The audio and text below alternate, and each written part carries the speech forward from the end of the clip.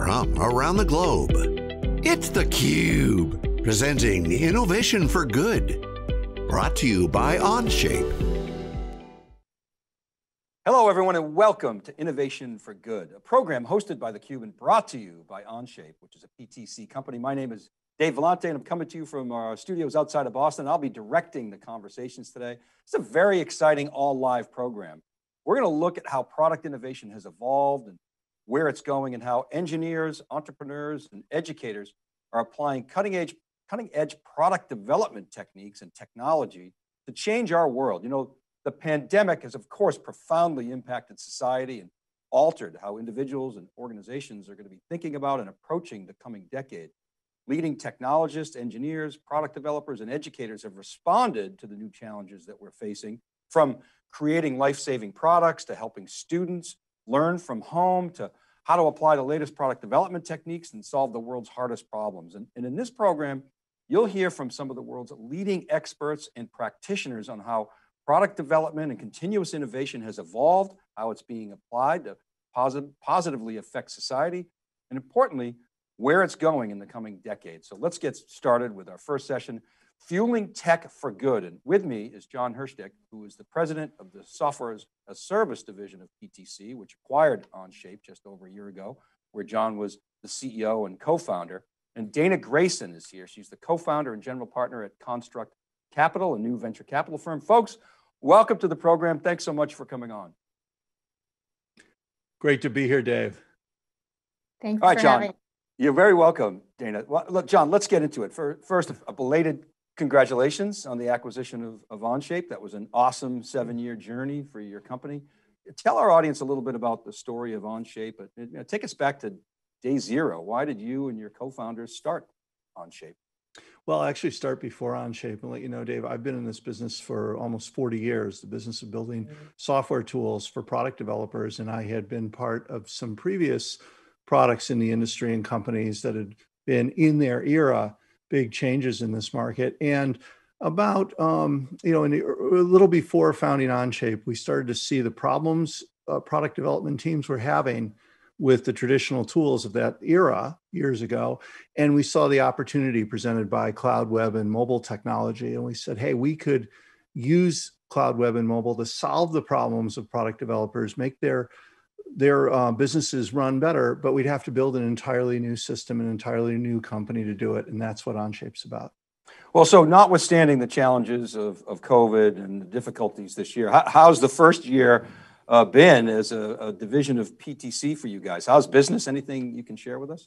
Yeah, our first year at PTC has been awesome. It's been, when you get acquired, Dave, you never, you have great optimism, but you never know what life will really be like. It's sort of like getting married or something, until you're really doing it, you don't know.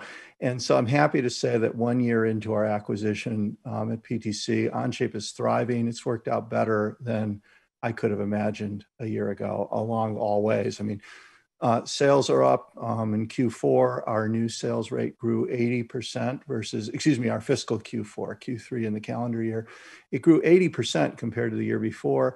Our educational use is skyrocketing with around 400% growth, most recently year to year, of students and teachers in COVID. And we've launched a major cloud platform using the core of Onshape technology called Atlas. So just tons of exciting things going on at PTC. That's awesome. And thank you for sharing some of those metrics. And of course, you're a very humble individual. People should know a little bit more about you. You mentioned, so you founded SolidWorks, co-founded SolidWorks, actually founded SolidWorks. You had a great exit in the late 90s. But what I really appreciate is, you're an entrepreneur. You've got a passion for the babies that you helped birth. You stayed with Dassault Systems for a number of years, the company that acquired SolidWorks, well over a decade. And of course, you and I have talked about how you participated in the MIT blackjack team, back in the day. So as I say, you're very understated for somebody who is so accomplished. So thank you. Well, that's kind to you, but I tend to always keep my eye more on what's ahead, what's next. I look back, sure, to enjoy it and learn from it. about what I can put to work, making new memories, making new successes. I love it. Okay, let's bring Dayna into the conversation.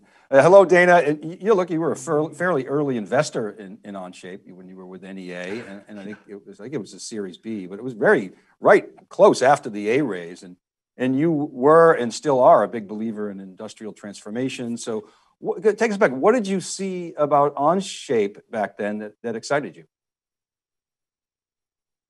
Oh, thanks for that. Yeah, I was lucky to be an early investor in Onshape.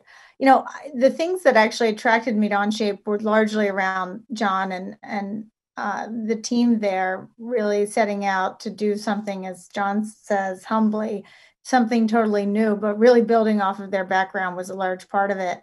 But I was really intrigued by the design collaboration side of the product. I would say that's frankly what originally attracted me to it. What kept me in the room, in terms of the industrial world, was seeing just if you start with collaboration around design, what that does to the overall industrial product life cycle, accelerating manufacturing, just modernizing manufacturing, just starting with design. So I'm really thankful to the Onshape guys because it was one of the first investments I made that turned me on to the whole sector. And wow, just such a great pleasure to work with Jon and the whole team there, and now see what they're doing inside PTC.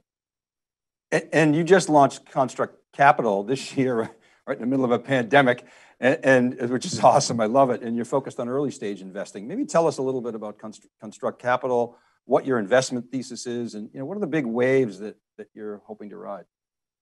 Sure. At Construct, it is literally lifting out of NEA what I was doing there. After Onshape, I went on to invest in companies such as Desktop Metal and Tulip, to name a couple of them. Formlabs is another one, right, in and around the manufacturing space. But our thesis at Construct is broader than just manufacturing and industrial. It really incorporates all of what we'd call foundational industries that have yet to be fully tech enabled or digitized. Manufacturing is a big piece of it. Supply chain, logistics, transportation, and mobility are other big pieces of it. And together, they really drive, half of the GDP in the U.S. and have been very underinvested, and frankly haven't attracted really great founders like Jon in droves. And I think that's going to change. We're seeing entrepreneurs coming out of the tech world orthogonally into these industries and then bringing them back into the tech world, which is something that needs to happen. So Jon and team were certainly early pioneers. And I think, frankly, obviously voting with my feet that the next set of really strong companies are going to come out of this space over the next decade. I think there's a huge opportunity to digitize these sort of traditionally non-digital organizations. But Dayna, you focused, I think it's accurate to say you're focused on even more early stage investing now. And I want to understand why you feel it's important to be early. I mean, it's obviously riskier and rewardier. But what do you look for in companies and founders like Jon? Mm-hmm. I think there are different styles of investing all the way up to public market investing. I've always been an early stage investor, so I like to work with founders and teams when they're, just starting out. I happen to also think that we're just really early in the whole digital transformation of this world. Jon and team have been back from SolidWorks, et cetera, around this space for a long time. But again, the downstream impact of what they're doing really changes the whole industry. And so we're pretty early in digitally transforming that market. So that's another reason why I want to invest early now, because I do really firmly believe that the next set of strong companies and strong returns for my own investors will be in these spaces. What I look for in founders are people that really see the world a different way. And, sometimes some people think of founders or entrepreneurs as being very risk seeking. If you ask Jon probably and other successful entrepreneurs, they would call themselves sort of risk averse, because by the time they start the company, they really have isolated all the risk out of it and think that they have given their expertise or what they're seeing, they're just so compelled to go change something. So I look for that type of attitude, experience. As you can also tell from Jon, he's fairly humble. So humility and just focus is also really important. Got that's a lot of it, frankly. Excellent. Just the Yeah, thank you. founder. And John, you've got such a rich history in this space. And I wonder if you could sort of connect the dots over time. I mean, when you look back, what were the major forces that you saw in the market in the early days, particularly early days of Onshape? And how has that evolved, and what are you seeing today? Well, I think I touched on it earlier. First, actually, can I just reflect on what Dayna said about Yeah, risk absolutely. taking for just a quick one and say, throughout my life, from blackjack to starting SolidWorks to Onshape, it's about taking calculated risks. Yes, you try to eliminate the risks as much as you can, but I always say I don't mind taking a risk that I'm aware of and I've calculated through as best I can. I don't like taking risks that I don't know I'm taking. That's really bothersome. You like to bet on sure things as much as you can. Well, or sure things, or at least where you feel you've done the research and you see them and you know they're there, and you keep that in mind in the room, and I think that's great. And Dayna did so much for us. Dayna, I want to thank you again for all that you did at every step of the way, from where we started to your journey with us ended formally, but continues informally. Now, back to you, Dave. I think question about the opportunity and how it's shaped up.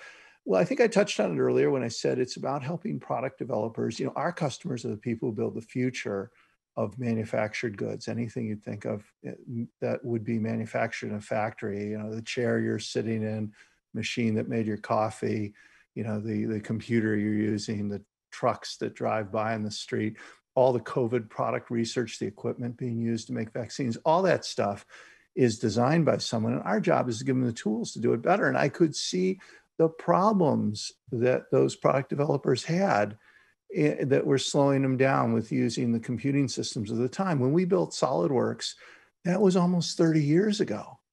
People don't realize that it was in the early 90s. And, we did the best we could for the early 90s. But what we didn't anticipate the world of today. And so people were having problems with just installing the systems. Dave, you wouldn't believe how hard it is to install these systems. You need to spec up a special Windows computer, and make sure you've got all the memory and graphics you need. And you need to get that set up. You need to make sure the device drivers are right, install a big piece of software, a license key. I'm not making this up. They're still around. You may not even know what those are. Dayna's laughing because, zero cool people do things like this anymore. And it only runs on Windows. You want a second user to use it. They need a copy. They need a code. Are they on the same version? It's a nightmare. The teams change. You just say, well, get everyone on the software. Well, who's everyone? You got a new vendor today, a new customer tomorrow, a new employee. People come on and off the team. The other problem was the data stored in files, thousands of files. This isn't like a spreadsheet or word processor where there's one file to pass around. These are thousands of files to make one, even a simple product. People were tearing their hair out. John, what do we do? I've got copies everywhere. I don't know where the latest version is. We tried locking people out so that only one person can change it at a time. That works against speed. It works against innovation. We saw what was happening with cloud, web, and mobile. So what's happened in the years since is every one of the forces that product developers experience, the need for speed, the need for innovation, the need to be more efficient with their people and their capital resources, every one of those trends have been amplified since we started Onshape by a lot of forces in the world, and COVID has amplified all those. The need for agility and remote work, COVID has amplified all that. At the same time, the acceptance of cloud, a few years ago, people were like, cloud, how's that going to work? And now they're saying to me, increasingly, how would you ever even have done this without the cloud? How do you make SolidWorks work without the cloud? How would that even happen? Once people understand what Onshape's about, and we're the only full SaaS solution, software as a service, full SaaS solution in our industry. So what's happened in those years? Same problems we saw earlier, but turn up the gain. They're bigger problems. And with cloud, we've seen skepticism of years ago turn into acceptance and now even embracement in the COVID-driven new normal. Yeah, so a lot of friction in the previous environment. So cloud obviously a huge factor. And I guess Dayna, John could see it coming, in the early days of SolidWorks with, you had Salesforce, which is kind of the first major independent SaaS player. Well, I guess that was late 90s. So it was post SolidWorks, but pre Onshape, and Workday was pre-Onshape in the mid 2000s, but the bet was on the SaaS model was right for CAD and product development, which maybe at the time wasn't a no-brainer, or maybe it was. I don't know. But Dayna, is there anything that you would invest in today that's not cloud-based? That's a great question. I mean, I think we still see things all the time in the manufacturing world that are not cloud-based. And I think, the closer you get to the shop floor and the production environment, I think Jon and the PTC folks would agree with this too, but that it's, there's reliability requirements, there's performance requirements, there's still this attitude of, don't touch the printing press. So the cloud is still a little bit scary sometimes. And I think hybrid cloud is a real thing for those, or on-premise solutions in some cases is still a real thing. What we're more focused on, and despite whether it's on-premise or hybrid or SaaS and cloud, is a frictionless go-to-market model in the companies we invest in. So SaaS and cloud really make that easy to adopt for new users, sign up, start using a product. But whether it's hosted in the cloud and whether it's SaaS, you can still distribute buying power. And I'm just encouraging customers in the customer world, in the more industrial environment, to entrust some of their lower level engineers with more budget discretionary spending so that they can try more products and unlock innovation. Right, the unit economics are so compelling. So let's bring it, to today's, situation, Jon. You decided to exit about a year ago. What did you see in PTC other than the obvious money? What was the strategic fit? Yeah. Well, Dave, I want to be clear. I didn't exit anything really. I love it. And I don't like that term exit. I mean, Dayna had to exit as a shareholder. And so it's not an exit for me. It's just a step in the journey. What we saw in PTC was a partner, first of all, that shared our vision from the top down at PTC. Jim Heppelman, the CEO, he had a great vision for the impact that SaaS can make based on cloud technology. And really, as Dayna highlighted so much, it's not just the technology, it's how you go to market and the whole business being run and how you support and make the customer successful. So Jim shared a vision for the potential and really said, hey, come join us and we can do this bigger, better, faster. We expanded the vision really to include this Atlas platform for hosting other SaaS applications at PTC. I mean, Dave, the day I arrived at PTC, I met the head of the academic program. He came over to me and I said, and how many people are on your team? I thought he'd say 5, 40 people on the PTC academic team. It was amazing to me because, we were just near about 100 people when we were acquired in our total company. We didn't even have a dedicated academic team, and we had a lot of students signing up, thousands and thousands. Well, now we have hundreds of thousands of students. We're approaching 1 million users. And that shows you the power of this team that PTC had combined with our product and technology. Boom, you get a big success for us and for the teachers and students of the world. We're giving them great tools. So many good things. We're also putting some PTC technology from other parts of PTC back into Onshape. One area, a little spoiler, a little sneak peek, working on taking generative design. Dayna knows all about generative design. We couldn't acquire that technology. We were a startup, just too much to do, but PTC owns one of the best in the business. This Frustrum technology, we're working on putting that into Onshape, and our customers will be happy to see it, hopefully in the coming year sometime. Nice, great to see that two-way exchange. Yeah. Now, you both know very well when you start a company, it's of course a very exciting time. You don't have a lot of baggage, our customers pulling you in a lot of different directions and Correct. Asking you for specials. You get this kind of clean slate, so to speak. Absolutely. And I would think in many ways, Jon, despite, your install base, you have a bit of that dynamic occurring today, especially, driven by the forced march to digital transformation that COVID caused. So when you sit down with the team at PTC and talk strategy, you now have more global resources. You got cohort selling opportunities. What's the conversation like in terms of where you want to take the division? Well, Dave, it sounds like we should have you coming in and talking to us about strategy, because you've got the strategy down. I mean, we're doing everything you said, global expansion, we're able to reach cross-selling. We've got some excellent PTC customers that we can reach now, and they're finding uses for Onshape. I think the plan is to, just go, and grow. We're looking for this year, priorities are expand the product. I mentioned the breadth of the product with new things. PTC did recently another technology that they acquired for Onshape.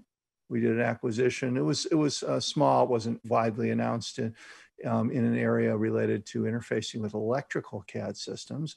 So we're expanding the breadth of Onshape. We're going more depth in the areas we're already in. We have enormous opportunity to add more features and functions. That's in the product. Go to market. You mentioned it. Global presence. That's something we were a little light on a year ago. Now we have a team, Dayna may not even know it. We have an Onshape dedicated team in Barcelona, based in Barcelona, but throughout Europe. We're doing multiple languages. The academic program just introduced a new product into that space that's even fueling more success and growth there. And of course, continuing to invest in customer success and this Atlas platform story I keep mentioning. We're going to soon have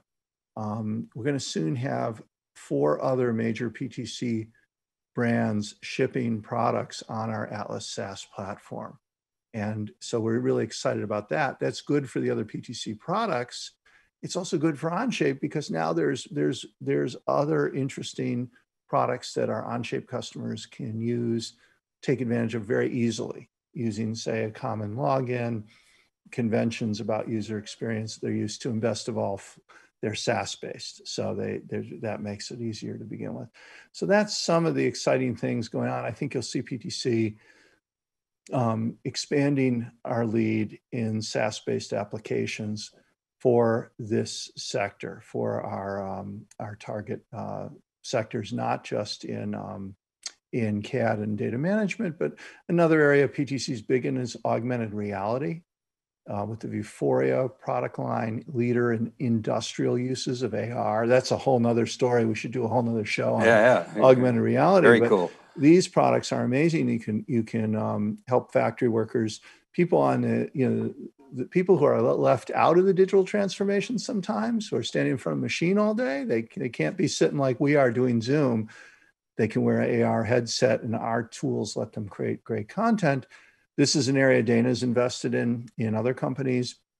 But what I wanted to note is the new releases of our authoring software for this AR content getting released this month use, through the Atlas platform, the SaaS components of Onshape for things like revision management and collaboration and workflow activity.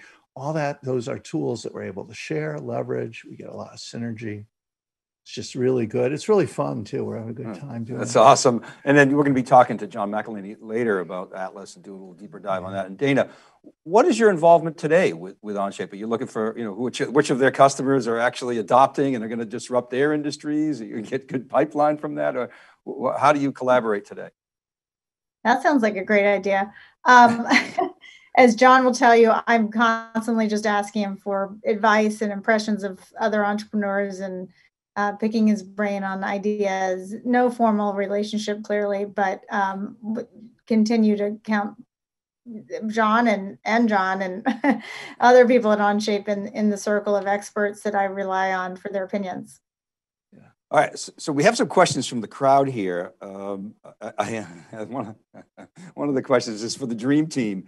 John and Dayna, what's your next collective venture? I don't think we're there yet, are we? No, I just say, as Dayna said, we love talking to her about, Dayna, you just returned a compliment. We would try and give you advice on the deals you're looking at. And I'm sort of casually mentoring at least one of your portfolio entrepreneurs, and that's been a lot of fun for me, and hopefully of value to them. But also, Dayna, you're an important pipeline to us in the world of some new things that are happening that we wouldn't see if, you've shown us some things that you've said, what do you think of this business? And for us, it's like, wow, it's cool to see that's going on. And that's what's supposed to work in an ecosystem like this. So we deeply value the ongoing relationship. And no, we're not starting something new. I got a lot of work left to do with what I'm doing, and really happy, but we can collaborate in this way on other ventures. I like this question too. Somebody's asking, with cloud options like Onshape, will more students have STEM opportunities? So that's a great question. Are you, because of SaaS and cloud, are you able to reach, more students much more cost effectively? Yeah, Dave, I'm so glad that I was asked about this, because yes, and it's extremely gratifying to us. Yes, we are, because of cloud, because Onshape is the only full cloud, full SaaS system in our industry. We're able to reach STEM education. We're able to be part of bringing STEM education to students who couldn't get it otherwise. And one of the most gratifying things to me is the emails we're getting from teachers that really and the phone calls where they really pour their heart out and say, we're able to get to students in areas that have very limited compute resources, that don't have an IT staff, where they don't know what computer the students can have at home, and they probably don't even have a computer. We're talking about being able to teach STEM on a phone, to have an Android phone, a low-end Android phone. You can do 3D modeling on there with Onshape. Now, you can't do it in any other system, but with Onshape, you can do it. And so the teacher can say to the students, they have to have internet access. And I know there's a huge community that doesn't even have internet access, and we're not able, unfortunately, to help that.